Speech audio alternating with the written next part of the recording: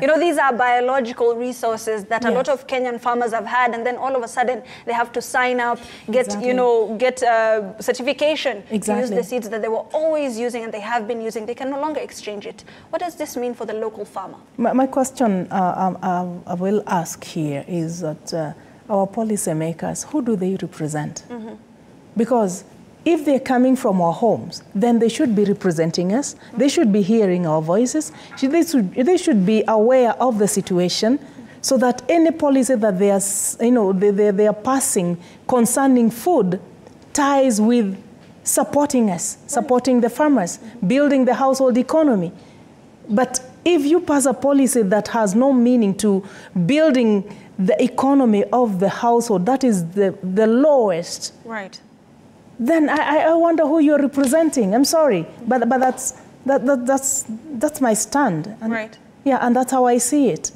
Yeah. And Dr. Njoki, you have mentioned that around 80% of the vegetables, the traditional vegetables that a lot of Kenyans consume, are classified as weeds. Yes. In studio, I think we have some of the traditional vegetables. If you could just tell us, what do we have here today? Here, actually, according to policy, according to science, these are actually weed.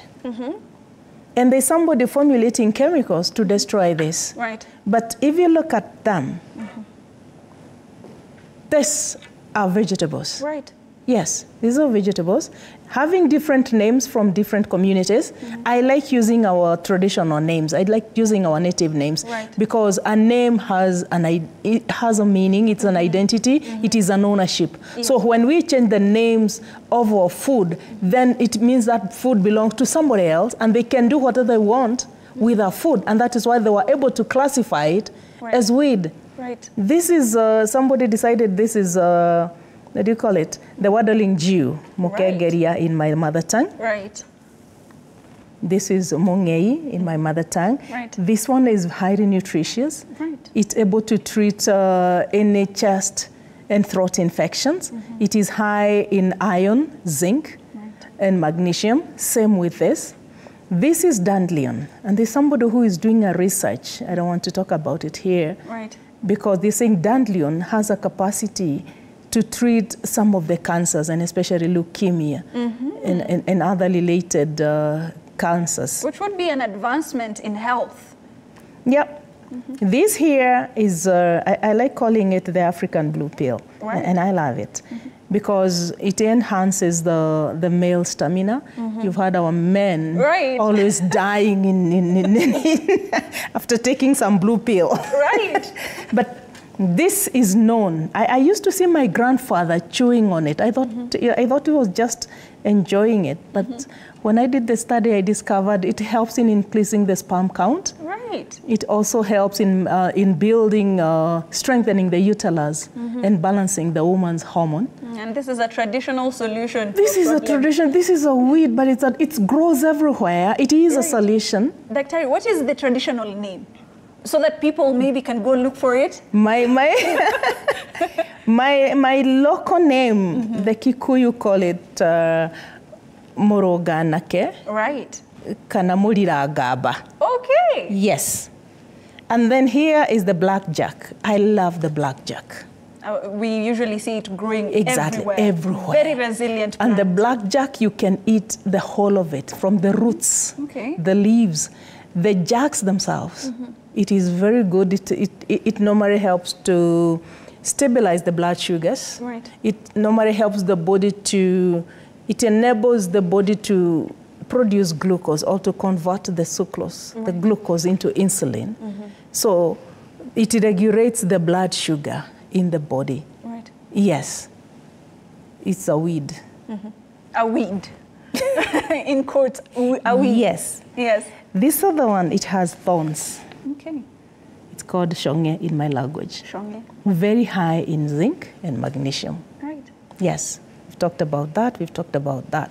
So, and many others. And that's what I'm saying. About 99%, 99.9% of our vegetables are weed, because we find them growing all over. But we don't bother. And then our health is affected. It's like we create a chemical problem, and we have a chemical solution. Yeah. Creating a problem and a solution that was not even required in the first place. Yeah. One of the clips that we just played was talking about how some of these traditional plants are more acclimatized to some of the regions within Kenya and are naturally overcoming climatic situation or climatic changes. If you could just tell us a little bit more about that. You know, our indigenous seeds are resilient. Right. And they're adaptable to our climate. And I'll give you an example, and I hope you don't mind me talking about my background. No problem. Growing up in the village, I come from a place called Lari.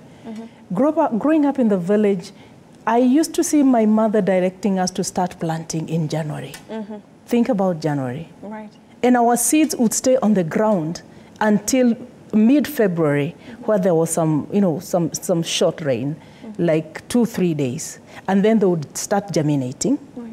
And then in March, we'll have the long rains, and by then we've already started weeding and they are sprouting, they are strong, and they'll continue to grow. But today, our seeds, the ones that we have today that are not indigenous, they need the rain so that you can start planting. Right. I did an experiment, and I think I will take you to see that. Yes, please. Just recently, where we are working at Caro, I just decided to plant the indigenous seeds when it was hot. And surprisingly, they lay in the ground, and then immediately the rain hit. Within no time, the seeds started sprouting. And right now, they're good. And we're still not having too much rain. So that is a practical example of how our seeds are resilient, and they're adaptable to climate change. Yeah, because the way they've been preserved, there is no chemical. They have been preserved naturally. And by the time we come to harvesting them, they have completely matured. There is no moisture in them. So, and then the storage also matters. So when you put them on the ground,